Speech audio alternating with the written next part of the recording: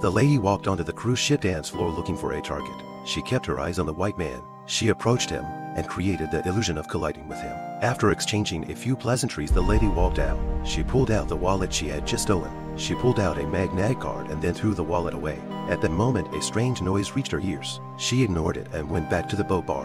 The woman pried open the door to her room. She used the magnetic card she had just stolen to open the vault door. Upon entering the vault, she quickly locked onto safe 77. She skillfully unlocked it and removed the diamond necklace from the cabinet. As she admired the necklace, man and his men caught her red-handed. It turned out that this woman was a habitual thief. They recognized her. They put her in the cargo hold. At that moment, a mysterious man sabotaged the cruise ship's operating system. The cruise ship stopped. On the only available radar, the crew spotted a large unidentified creature approaching the cruise ship at a rapid rate. It crashes into the cruise ship. It throws the cruise ship off balance. The passengers are in a state of panic. This is the beginning of the end.